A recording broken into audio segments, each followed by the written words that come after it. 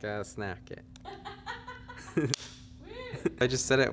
Yeah, just say it. My name's Brendan Walker. I'm a second-year DVM student at the University of Arizona College of Veterinary Medicine, and I also serve as the student government president.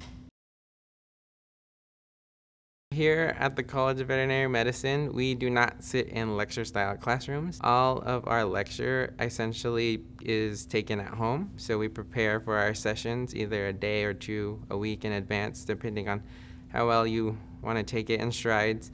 And then when you come into classroom setting, you're actually practicing your knowledge that you have gone over previous and applying it to clinical cases and clinical questions that day. The active learning going along with the curriculum here at the U of A with the flipped classroom, I can take in more information and keep it in my head for a lot longer. And when it comes to practical settings where I do need to use it in real world situations, very beneficial. And I just feel like I'm a step ahead of other students.